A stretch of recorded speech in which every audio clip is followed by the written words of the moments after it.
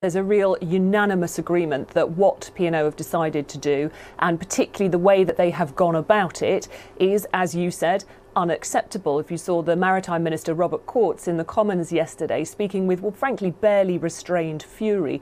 His opposite number, the Transport Secretary, Shadow Transport Secretary, Lou Hay from Labour, describing this as beneath contempt, the action of thugs. Now, we know that ministers have already had discussions with bosses at P&O. I would expect that those we would get more of those. One thing we also know that the Department for Transport has said it will do is to review if the government itself has any contracts with P&O and update MPs in due course. But there is a real sense from MPs that somehow government needs to show that it does not condone what has been happening here. And there's a real sense that it needs to do that.